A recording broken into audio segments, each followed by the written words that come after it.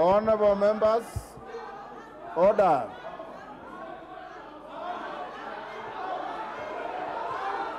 Order.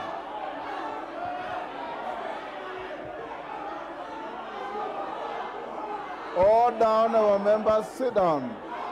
Wamboka, take your seat. Order.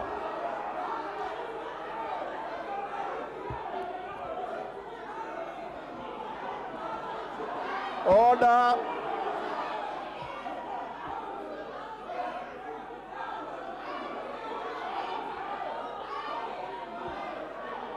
Order, honorable members. Wamchomba. Order, take your seats. Order.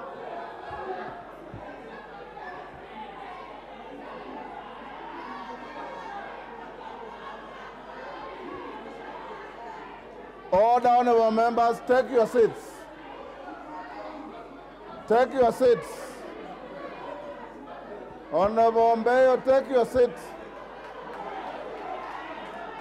Order. Honorable members, take your seats. Honorable members, take your seats. Take your seats. Honorable Mbeyo, take your seat. Honorable Kogo, take your seat. Take your seat. Take your seat, Honorable Mbeyo. Order. Order, honorable members. Order, order. Take your seats. Order, honorable members. Sergeant and your team, you can retreat. Order, honorable members. Thank you. Honorable members, order. Honorable members, since I became your speaker, I have not had any occasion to send any member out for misconduct. I'm not about to exercise that duty and right. I want to urge you, even when passions are high, we maintain decorum, we maintain respect for each other. Each one of us here is distinctly and individually elected to carry the dignity of the people who elected you in this house.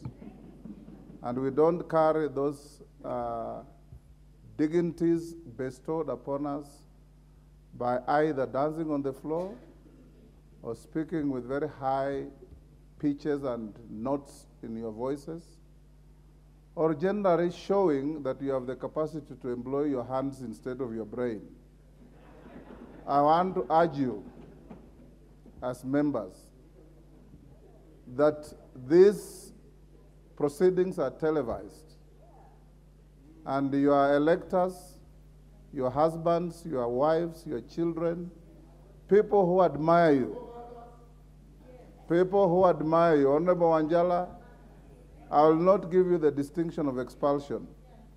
I want you to reflect and see that out of 349 members, if you are the only one trying to look different, then there's something severely wrong.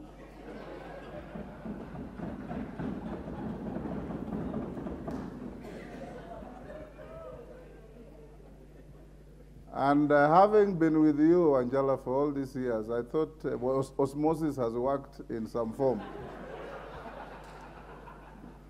Honorable members, I want us to bring this debate to an end. Honorable Sabina Chege was given an opportunity to speak. Honorable Wandai was given an opportunity to speak. Honorable Majority Leader was given an opportunity to speak. And all the members who spoke have the right to speak the way they spoke, have the right to defend Sabina or to prosecute Sabina, depending on which school of thought you hold on the matter or which party position you are taking. But the ultimate responsibility and decision lies with your speaker, and I'll bring you a reasoned ruling in due course. Honorable Senior Counsel Otienda, I have tremendous respect for you.